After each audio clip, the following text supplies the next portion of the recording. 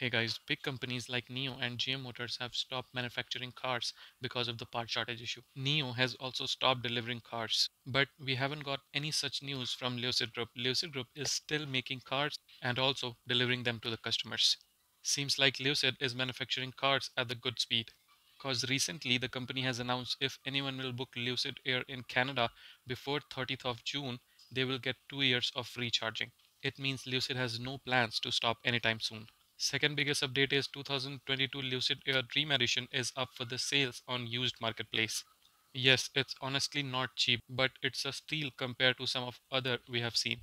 A barely used 2022 Lucid Air Dream is up for the sales in secondhand marketplace and the price is $209,000. Sure, that's a lot of money, but the car has only 26 miles on it. It is fully loaded and original cost is around $169,000. Similarly, Rivian R1T price is around $200 and Tesla Model S Plaid has a price of $140,000. However, Lucid Air price is more than these two cars, which is really a good sign. In this tough times also, Lucid is continuously manufacturing cars and delivering them.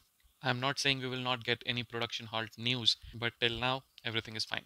And also because conditions are tough and there is no big catalyst ahead, we may see Lucid going down. I think that would be a great opportunity to buy the stock.